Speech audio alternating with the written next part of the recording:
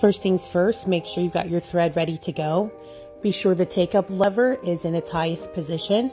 You can do this by turning your hand wheel towards you, looking for the indicator that shows that the hand wheel is actually in its highest point.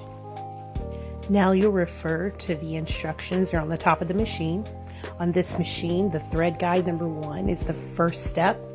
The second step is thread guide number 2. Then you'll pull the thread down through the channel where you can see there's instruction 3 and 4. 4 loops around up to the top. Be sure to note that step 5 needs to loop from left to right over the take-up lever and then back down the channel to number 6. Step 6 can easily be missed, but it's a thread guide. On my machine, that thread needs to enter right to left, right above the needle. If you don't have a needle threader, you can pass your thread right through the needle at this point. If you do have the needle threader, step 7 is to use that hook.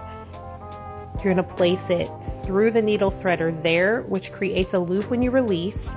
I typically use my right hand to push that loop to the left. Then I grab it with the left to pull the thread the rest of the way through. Once I've done that, I make it a habit to put my thread between the presser foot there and pull the thread to the back.